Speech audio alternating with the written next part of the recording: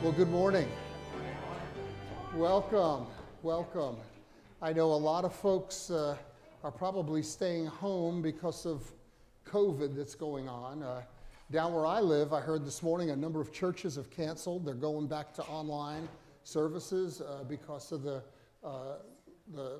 large number of COVID cases that are around. And so, you know, everybody's just got to be careful. It's good to see you all with your masks on. I think that's a smart move. But it's good to see you. Thanks for coming this morning. I have a couple of announcements. One is, for those of you who are church leaders, I've handed out to most of you, at least this morning, position descriptions. The church asked me to write position descriptions for all of our leadership roles about a year or two ago. And so they're in a book, and they're not doing any good for anybody if they're sitting in a book. So in January, I try to hand them out to everybody. And what I'm going to ask you to do is two things. One is this kind of gives you an idea of what you're supposed to be doing. You know, we're very famous in the church, all churches. We ask somebody if they'll do something in the church, and they say, sure, I'll do it. And then we don't tell them what to do. And then they get frustrated because they don't know what they're supposed to be doing. And so this is a job description. I'm going to ask you to look at it and also to review it to see if it needs to be updated. You all are the ones who are in these positions. If there's anything needs to be changed in them, let's change it and let's keep it up to date. So just let me know, no rush, whenever you get to it.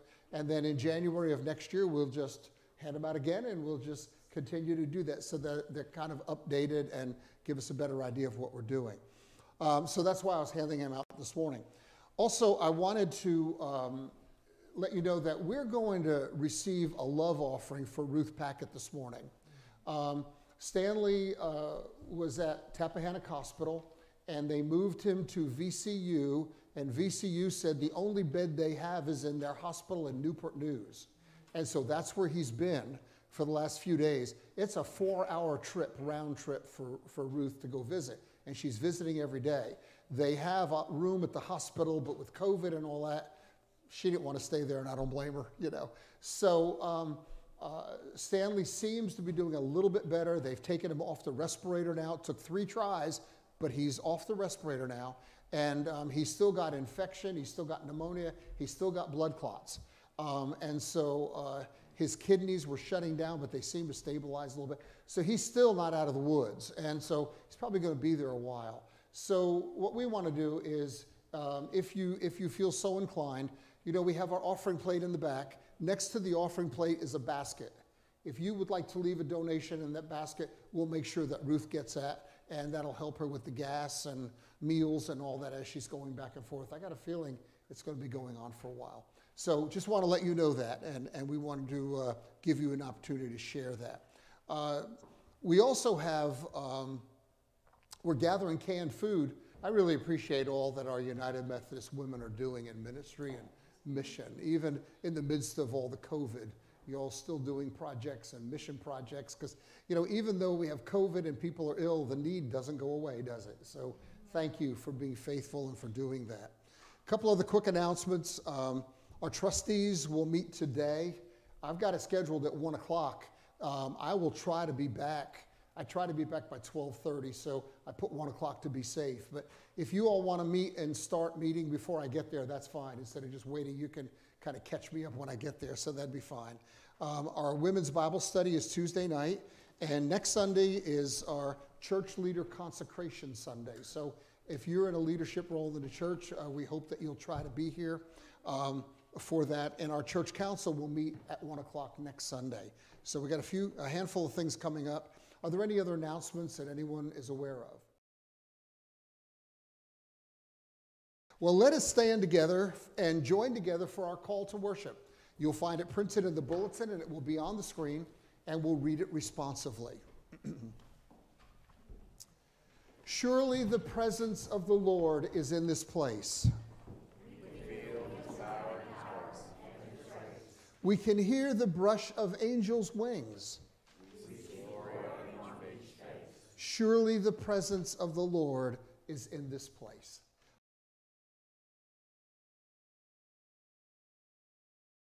Our opening hymn is number 61, Come Thou Almighty King.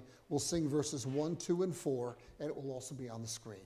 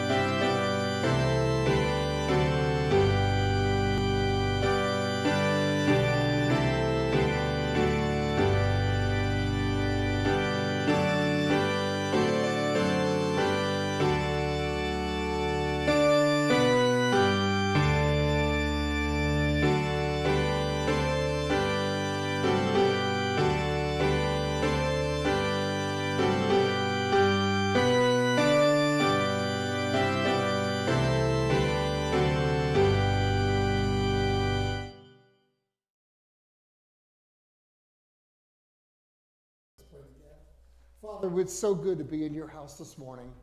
We know it's a dark and dreary and rainy day, but Lord, we know that you have called us to come and to gather in this place as your church, as your family, to gather together and to join our hearts and our minds together during this hour and simply to praise you. So Lord, as we have gathered this morning, we pray that your Spirit will lead us and guide us during our time together. Show us how to praise you. Show us how to worship you. And in all that we do, Lord, it is our goal and our desire to simply lift up your holy name in this place today. So come and lead us now, for it's in your name we pray. Amen. Amen. Please be seated.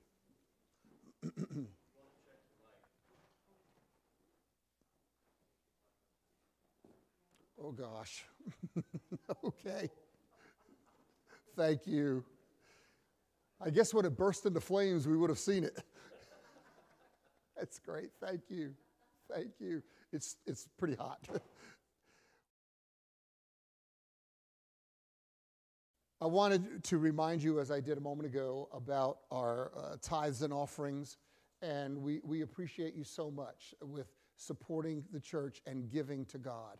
The offering plate, as I said, is on the right, on the outside, in the foyer, and we just appreciate so much giving to God, part of the blessing that God has given to us, and what a joy it is to be able to give to him. Well, I have a note that I wanted to read to you that I received this week. It says, "Dear Providence members, I appreciate you remembering me, and I thank you for the beautiful and delicious fruit basket that Stephanie delivered. We had an enjoyable visit. Sure hope she can visit again soon. I'll be enjoying lots of fruit salad as well as all the other goodies in the basket. I miss church and being with you for church events. Thank the Lord for TV worship, for the TV worship for the homebound. Love and blessings, your oldest member." And she has gotten hooked up with our videos, and she watches our videos of the service every week at home. And so, B, when you're watching this, thank you for that note. God bless you. Thank you so much. Okay, well, let's take a few moments now. Let's join our hearts together as we spend some time in prayer with our God. Our gracious and loving Heavenly Father, we come to you today in the name of Jesus, our Lord and our Savior. And as we have launched into a new year, Lord, we are so thankful that you are the God of heaven and earth, and that you inhabit eternity, but that you also chose to come and dwell among us.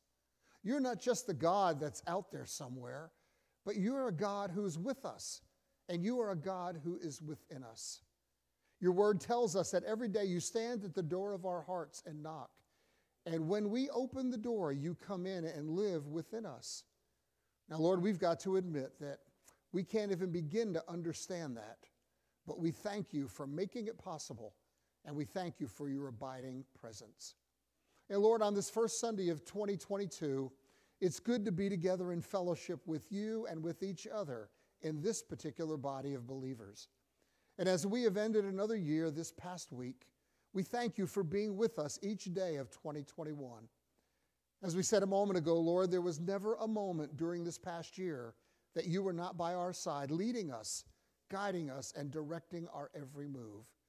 You blessed us anew every day, and because of you, we have come to know what it means to live in your kingdom, to live in communion with you, and to know the power and presence of your Holy Spirit at work in our lives. And so as we come to this new year, Lord, we pray for moms and dads and grandparents. People are watching the way we live our lives day after day. There are little people whose lives are being shaped and molded by our words, our attitudes, and our actions. And we know, Lord, that there are hassles and problems and frustrations that sometimes cause us to act in ways that are less than godly. So today, Lord, we acknowledge our everyday need for your presence and for the gentle promptings of your Holy Spirit to help us be what we need to be. And Lord, we pray for our teens and young people. They face daily pressures from their peers and from society on every hand. Lord, help them to make the right choices and to take the high road in all that they do. And help us to uphold them in prayer and by our words of encouragement. And Lord, we also pray for our own little children. We are so thankful for the Christian training they're receiving at home from their moms and dads as your word is planted in their hearts and minds. Father, we thank you for our people here who are so dedicated to taking the children to Sunday school each week, or on the first Sunday of every month for now. And we thank you for their dedication and for the difference they are making in the lives of our children. And Lord, many of our children have already accepted you, and we pray that they will continue to grow up to be godly men and women. Lord, there are some among us today who have special needs, and there are others who need your special touch and reassurance right now. We pray today that their faith in you will never fail, and that you will bring healing and reconciliation to them today and every day of their lives. Lord, we also pray for our nation and for our leaders.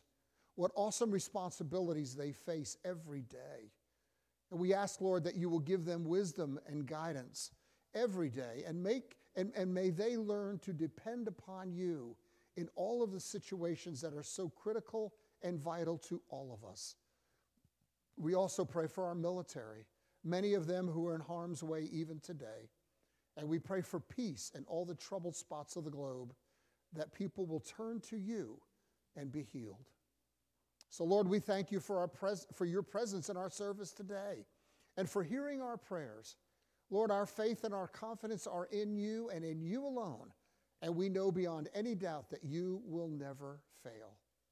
And so we pray all of this today in the name of Jesus Christ, who taught us to pray together, saying, Our Father, who art in heaven, hallowed be thy name.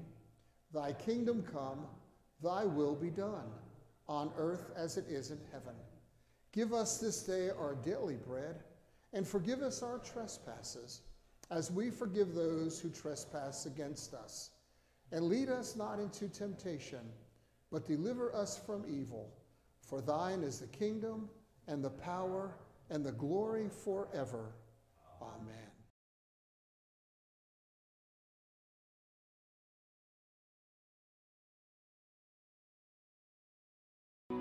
Amen.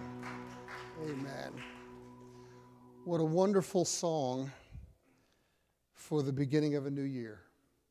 We can face a new year because we have been redeemed. Amen.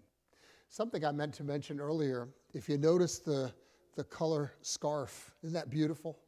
On the thing, and the stole that matches, and it even says pastor on the bottom, as if anybody was wondering, you know.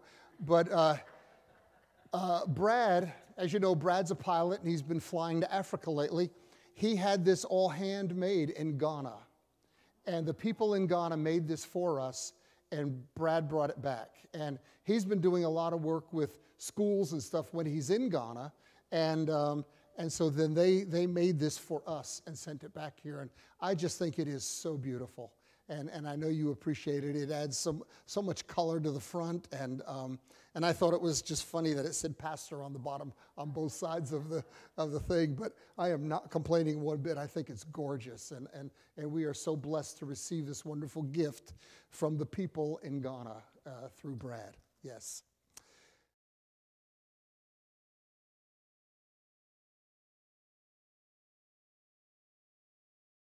I want to share a scripture with you this morning. It comes from Matthew chapter 25, verses 31 through 46. It's a story that you've probably heard over and over again, but it's good to read it again this morning. So let's hear the word of God from Matthew 25, beginning at verse 31. When the Son of Man comes in his glory and all the angels with him, he will sit on his glorious throne. All the nations will be gathered before him, and he will separate the people one from another, as a shepherd separates the sheep from the goats. He will put the sheep on his right and the goats on his left. Then the king will say to those on his right, Come, you who are blessed by my Father, take your inheritance, the kingdom prepared for you since the creation of the world. For I was hungry, and you gave me something to eat. I was thirsty, and you gave me something to drink. I was a stranger, and you invited me in. I needed clothes, and you clothed me. I was sick, and you looked after me. I was in prison, and you came to visit me. Then the righteous will answer him, Lord, when did we see you hungry and feed you, or thirsty, or give you something to drink? When did we see you a stranger and invite you in, or needing clothes and clothe you? When did we see you sick or in prison and go to visit you? And the king will reply, truly I tell you, whatever you did for one of the least of these brothers and sisters of mine, you did for me. Then he will say to those on the left, depart from me, you who are cursed, into the eternal fire prepared for the devil and his angels. For I was hungry, and you gave me nothing to eat. I was thirsty, and you gave me nothing to drink. I was a stranger, and you did not invite me in. I needed clothes, and you did not clothe me. I was sick and in prison, and you did not look after me. They also will answer, Lord, when did we see you hungry or thirsty or a stranger or needing clothes or sick or in prison and did not help you? And he will reply, truly I tell you, whatever you did not do for one of the least of these, you did not do for me. Then they will go away to eternal punishment, but the righteous to eternal life. This is the word of God for the people of God. Thanks be to God. Amen.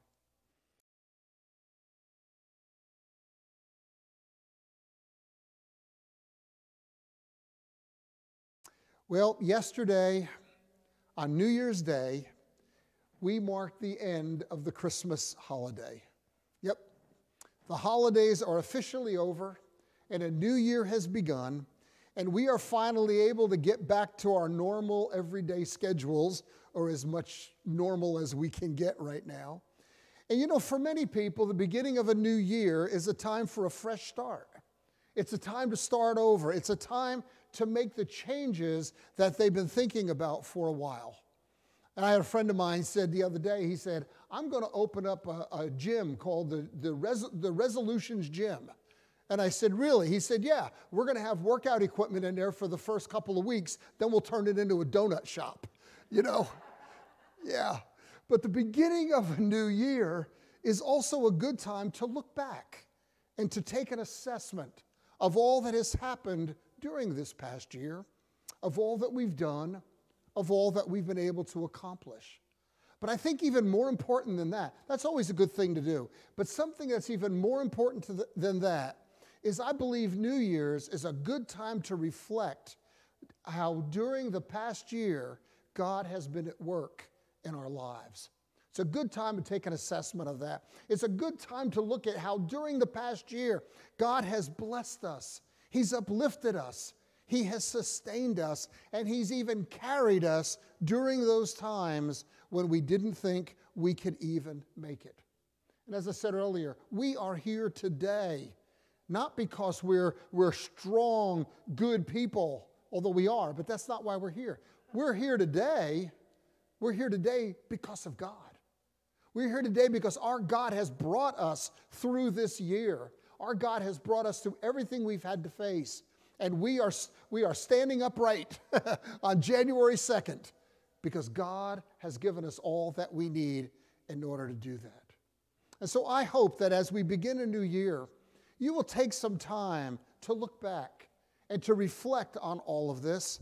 And maybe even, if you really want an interesting exercise, prayerfully make a list of all that God has done for you during 2021. And when you do, you'll be amazed at how long that list will become.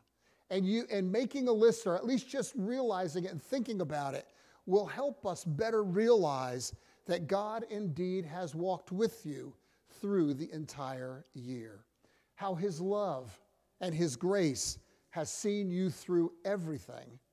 But I think it's also important to do this because we as Christians, we need to be careful. And we need to guard against becoming complacent about our faith. And that's easy to do. And I got a feeling you, like me, have done that at times, you know? We come to church every Sunday and we work hard to serve the church, and we're so involved in the church that if we're not careful, it will become work for us. Or if we're not careful, I know you may not be able to relate to this, the church will become a hobby. Just working in the church and doing things around the church. And as a result, our faith can very easily, if we're not careful, become more about working in the church and less about serving Jesus Christ. And what happens then is we end up losing our excitement and our vitality for our faith. And I don't mind telling you, this is a problem in the job for pastors. This is a problem for pastors. We have to guard against this all the time. We're working in the church. We're serving God's people. We're doing all this stuff every day. And before you know it, we end up becoming all about the church, and we lose sight of the fact that we don't work for the church. We work for God. And that we're serving God's people through the power of God. And it ends up, if we're not careful, just being another job. And that can be a real problem for us. Yet we all, every one of us, we have fallen into this trap at one time or another. When our faith becomes so routine, when we just kind of get used to it all, and that is why periodically we need to take some time to refocus and to intentionally think about God's presence in our lives. And when we do this, and we think about our relationship not with the church, but with God, we will find that we get excited about God all over again. We realize how God is so powerful and mighty, how He is so loving and caring for us every single day. And when we realize that, we cannot help but fall in love with God all over again in fresh and new ways. And then when that happens, we find that we become driven. That we need to, that we must share that love and that grace and all that God has done for us through loving service to others. Excuse me. In our passage today, Jesus tells His disciples back then, and I think He's telling us exactly today too, that whatever we do in loving service for the least, the last, and the lost, we are actually doing for Him. Jesus emphasized throughout His ministry that true evidence of our faith is in maintaining our relationship with God, and then, after that, manifesting our love for Him through loving service. Now, let's not misunderstand what I'm saying today, okay? Let's make sure we clarify this right up front. The message today is not some subtle message to try to get you to do more in the church for 2022. That has nothing absolutely to do with it, okay? I'm also not talking about trying to do good things for the sake of our salvation. I talked to somebody, thinking we can earn our way into heaven. I talked to a person just this past week who was telling me about doing good things, and he's making New Year's resolutions. And he said, I want to do all these things because, I got to make sure I get into heaven one day, and I almost had a heart attack, And it was like, oh, no. That's not where we go for this. And so I tried to be very nice because I didn't want to insult him or to tell him that he doesn't get it. I didn't want to do that. But what we talked about then for a few moments was, are all the good things we do, is that what gets us into heaven? And you've heard me say before, and I shocked you one time in a message, and I said, I'm your pastor, and I'm not concerned about whether you get into heaven or not. Remember me saying that? You probably will never forget your pastor saying that to you. And what I'm saying is, my concern is your everyday relationship with God. Why do we have to work hard to get something down the road when we can experience it right now today? And that is kingdom living. And so we're not doing things to get into heaven. My concern as your pastor, my goal is to help you understand your relationship with God right now, to enjoy Him every day, to walk in His presence, to walk in His strength. And when you're doing that, the Bible clearly tells us heaven's a done deal. We don't need to worry about it.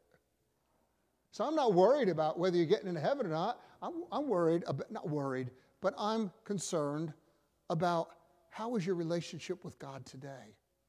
Are you enjoying Him? Are you relying on Him? Because when we do, heaven's a done deal.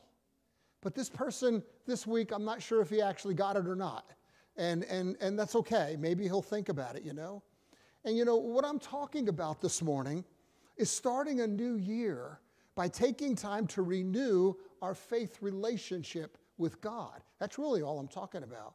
And through that faith relationship, allowing the Holy Spirit to come in and light that fire again and get us all fired up all over again about who and what God means to each of us. And then, after that, you see, then because we love our God, because we're excited about God, because we really want to serve Him, then getting out into this community and sharing the love of God with others. Getting out around where you go in your jobs and in your social activities and when you're in shopping and that kind of thing. Being the hands and feet of Jesus and letting God's love flow through us to everyone we meet. That's what we're talking about today. You know, I've wondered quite a bit actually, how can we as Christians love our God? How can we experience God in our lives every day? How can we be set free from the bondage of sin and death? How can we know that we are forgiven and healed and that we have eternal life for Him and then not be sharing that good news and love with other people? How can we have something so magnificent and awesome in our lives and that we want to keep it quiet, that we don't want to share? Jesus Christ is the greatest thing that's ever happened to you and me, bar none. And He is the greatest gift we have ever received. And how can we experience it and keep it to ourselves? And the answer to that question is this: we can't. We can't. And that's what loving service is all about not being able to keep quiet and not being able to be shut down. It's all about overflowing with the love of God and the joy of our salvation, and then sharing that good news with everyone we know. You know, and it's not, and this is one of my favorite sayings about this, it's not going down to the Bible bookstore, buying the biggest Bible you can find, and then beating people up with it. That's not evangelism. I call that religious abuse. You know, sharing our faith, sharing that love of God is, yes, when we get an opportunity to talk about it, by all means, but to live it and to let people see Jesus in us. Because, you know, there's an old saying, how does it go? For some people, we are the only Jesus they will ever see, or something like that. That may not be right, but that's close. You know, that's what it's all about. It's about being the hands and feet of Jesus, being a source of love and support to other people and letting them see that love. And maybe, just maybe, they'll say, hey, why is it that you're doing this? And then you say, oh, I'm so happy you asked. You know, yeah. But as I said earlier, we've got to be careful about why we serve other people. And as I talked to this gentleman this past week, I hear people saying all the time, you know, I'm doing this and that, I'm helping other people because I want to get in heaven one day, or I'm doing this and I'm helping people because if I don't do this, God's going to be mad at me, you know, or I come to church every Sunday because that's what I'm supposed to do. Well, let me ask you this, or let me just say this. If you are serving God, if you are coming to church every Sunday, if you are doing all these other things we've talked about in the name of Jesus because there's a requirement to do so, or because you have to, or because you're looking to gain something in the future, then you got it all backwards. Yeah. Then you're doing all the right things for all the wrong reasons. You see, our salvation, our forgiveness, our enjoyment of God every day and eternal life with Him does not come by how much we do or by what we do. Our salvation and our freedom, our forgiveness and our kingdom living comes only through God's grace and only through us in faith believing, accepting His gift of salvation, and then dedicating our lives to Him, trusting in Him for all that we have, all that we are, and all that we do. And then, because we believe, and because we love Him, and because we know that we are loved, then we are set free to be able to serve others, not out of a sense of responsibility, but out of our love for God, because we're allowing God's grace and love to flow through us in loving service. And oh, do the people in our society today need to see love. Yeah. See, that's why we're talking about this today. That's why each of us needs to stop once in a while and take an assessment of who God is to us and to be reminded of his love for us. And I think the beginning of a new year is just kind of a perfect time to do that. But I think we also need to talk about what is this loving service that we're talking about this morning. How do we do that? Well, we've already alluded to that some, but I think a good example of loving service was Mother Teresa. She's a perfect example. For almost all of her adult life, she walked through the filthy streets of Calcutta to find children in need and provide them with food and shelter and love. A simple woman of faith who gave her life in service to the least of these. She didn't do it to get into heaven. She didn't do it to try to earn her salvation. Mother Teresa served others because she loved her God. She served others because she realized the goodness of God in her life. And because of that, she wanted to share it with others. You see, true faith, true love is meaningless unless we put that faith in love into action. What's the old saying? Love isn't love until we give it away. Yeah. True faith and love for Christ is a whole lot more than sitting in church for an hour on Sunday morning. It's more than we hope to receive in return. No, true faith and love means giving it to others and also sharing it with others because of our love for our God. Now, I know that you have jobs and families and obligations. You don't have a whole lot of time to do very much. A friend of mine used to say, man, I got more to do than I can say grace over. You ever hear that saying? Yeah. But you know, the loving service we're talking about today is not a matter of how much time you have. It's not things to do, to add to your to-do list or to add to your, your responsibilities. What we're talking about today is simply a way of life. It's a way of giving to others what God has given to us. It's a matter of love and compassion and caring in all that we do. And as I said earlier, it all begins with realizing how much we are loved and blessed. It all begins by looking inwardly and realizing what God has done for us. And then simply saying, Lord, I love you so much that I want to share you with others. Use me. Work through me. Bless me so that I can be a blessing to others in whatever ways I can. Friends, I believe there can be no better way to begin a new year than to ask the Holy Spirit to help us to realize how much we are loved by our God. Ask the Holy Spirit to wake us up to all that God is doing in our lives and to help us to resolve, to make a New Year's resolution, if you will, that in 2022, we will share that love with others, not just with family, not just with friends, not just with people like us, but with everyone. Friends, as you face a new year full of promises and blessing, realize how much God loves you. Rejoice and praise God for his love and his blessings on you. Then boldly stand up and face a new year unafraid. Go into this community with a heart overflowing with love. Friends, let's make 2022 the year when we, the Church of Jesus Christ, literally turn the world upside down with the love and grace of Jesus Christ. Let this be a year when we take that to others through loving service. Let's pray together. Father, we thank you for reminding us of our relationship with you. Lord, we admit sometimes we become so complacent. Sometimes it becomes just so easy to not worry about you and just go along our lives and think, man, I'm really smart. I'm really a good person. Look at all the good things I'm doing.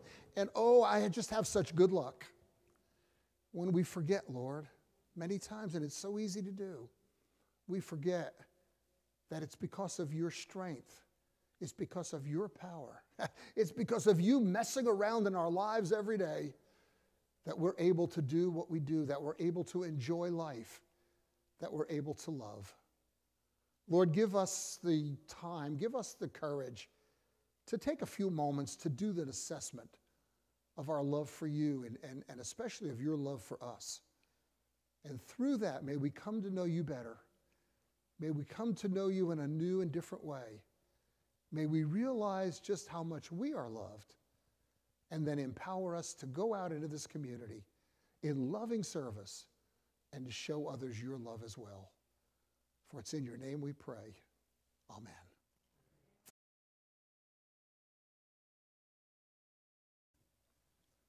What a wonderful opportunity we have this morning to share in this gift of Holy Communion. Now, we are using the little things, the little cups. Does everyone have one? Does anyone not have one? Let me ask you that. Well, we gather, as our tradition, we gather on the first Sunday of each month to celebrate this gift of Holy Communion. And it's a wonderful gift from God that reminds us of who God is and what he does for us. And I think it reminds us of everything we've talked about this morning. But it goes further than that. It goes further than just reminding us. We believe that Holy Communion, we call it a means of grace, which means that God uses this gift of Holy Communion to provide his grace to us. So it's not just the symbolism or what it reminds us of. It's literally his grace coming down on us in a very special way. Sometime, I know with me, there's been times when I've been receiving communion in a church where it was like, okay, this was Holy Communion. It was nice. I enjoyed it. And there were other times when I have felt the power of his Holy Spirit so powerfully and so strong. So it's not always a mountaintop experience, you know, but God does reach out to us. God does pour out his grace upon us, whether we realize it or not during this. And just knowing that can make such a difference. Just knowing that can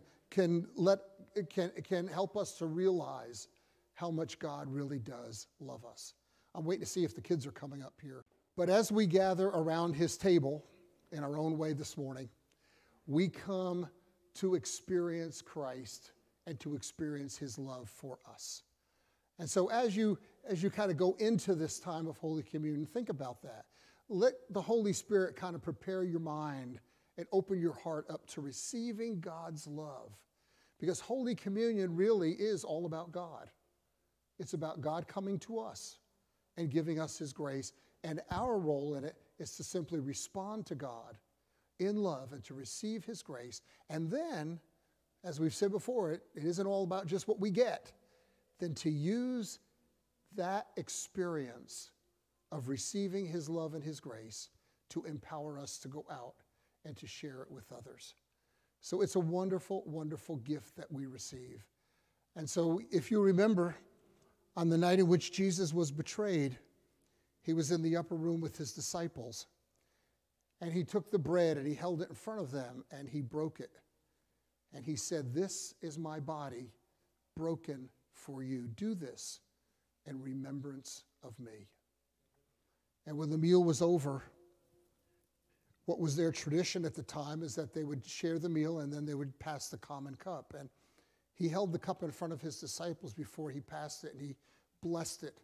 And he said, "This is my blood shed for you, the blood of the new covenant, my death and resurrection." He didn't explain it exactly this way, but basically he was saying, my death and resurrection so that you can receive forgiveness of your sins and new life. This is one of the greatest gifts we ever receive. The gift of Holy Communion, the gift of God's grace. Let's pray together for a moment. Father, we come to you this morning as we've gathered around this holy table, and we come thanking you and praising you for your love for us. And Lord, we've talked about it all morning, how you have been with us for every moment of every day in the past year, and we know that you're walking with us now, and that you will continue to give us all that we need. Because of that, Lord, we just cannot express how much we love you and how thankful we are to you for all that you are doing for us and for all that we are because of you. And so the only way we can do that, Lord, the only way we can thank you adequately is to accept your love and to put it at work in our lives and to share it with others so others can come to see you and to know you and to experience you like we are doing. And so we thank you, Lord, for this wonderful gift. And so as we come now to receive this gift, We ask that you'll send your Holy Spirit to be on these gifts of bread and wine. Make them be for us the body and the blood of Christ. That as we are renewed in your love and grace, we will go from this place and show this community just how much you love them as well. For it's in your name we pray. Amen. Amen.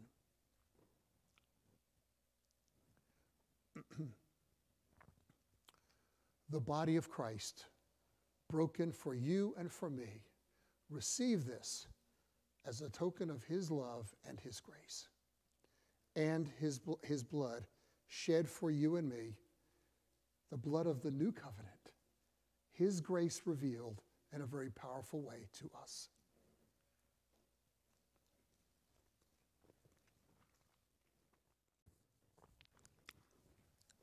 And all God's people said, amen. Amen.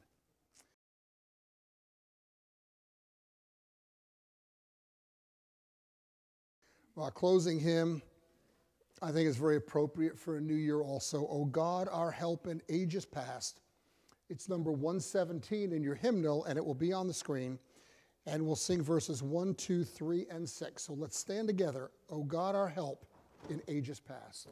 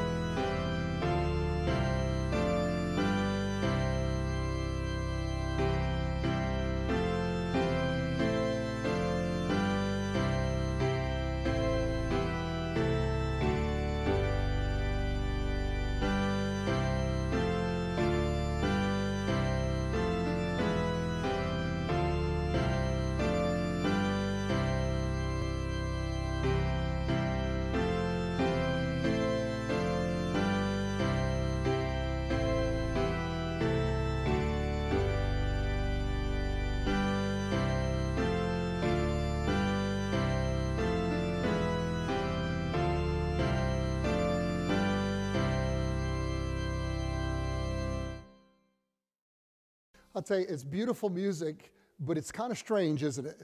Singing with that, with recorded music. I know, it takes a little getting used to. Well, thanks for being here this morning. Thank you for worshiping with us and for being part of our time together. You know, many times we think on Sunday morning, it doesn't matter. Maybe I'll just skip church today. Maybe I'll sleep in, or maybe I'll do something. But I want you to know that every one of you makes a difference in our worship.